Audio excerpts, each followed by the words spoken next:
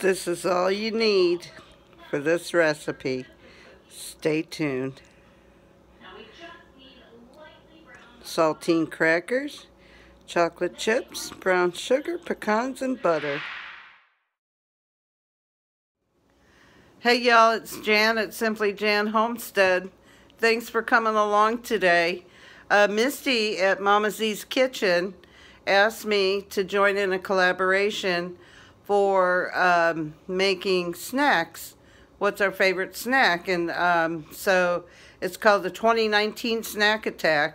And I'm really happy she asked me to come along. So today we're going to make Toffee Saltine Cookies. And I'm going to show you what's in it real quick. And then I'll do the rest.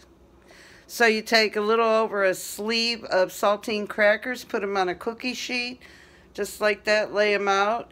I have pecans, brown sugar, 1 cup, and semi-sweet chocolate chips. And then I'm going to take this butter and melt it in the pot on low. I have my oven preset to 400 degrees. And so what I'm going to do is go ahead and start melting the butter, and you bring the butter and the brown sugar to a boil, and then I'll show you the rest. Be back in a minute. Okay, y'all, so I've got the brown sugar boiling with the butter. It's 2 sticks of butter, and you want to get it to a rolling boil.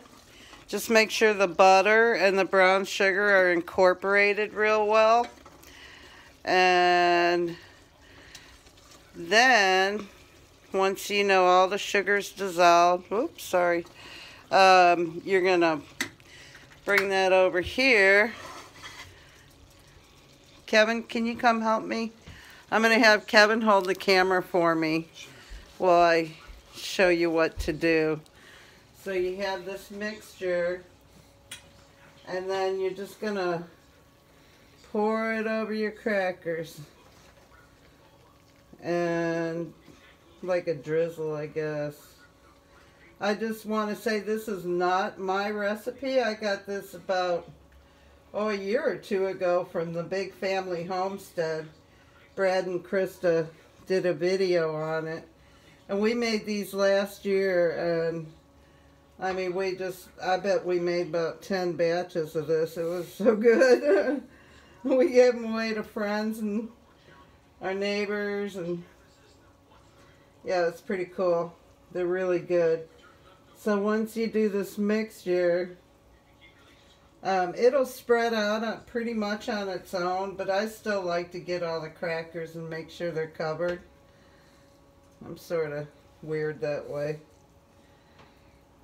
But it does spread out. Okay, so once you've got all the mixture on there, then you're going to put it in the oven for 5 minutes. Just 5 minutes, guys. So here we go. And then basically what you're doing is you're just letting that spread out and heat up. And then when that's done in 5 minutes, we'll be back. See you in a minute. Okay, we're back. It's very important when you're recording something that you push record. So I didn't record, but I'm going to show you what the next step is. The next step is to take your chocolate chips. It's a little over a cup. I sort of like to put more on there. But you see they're starting to melt.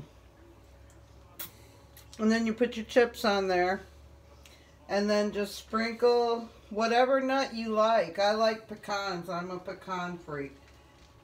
So just chop pecans all over the top. And you're gonna, like I said, don't touch this, y'all. It is so hot.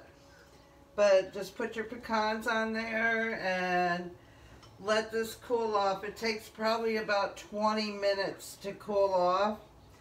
And then you can take your bread cutter, you can take whatever you want to cut it, and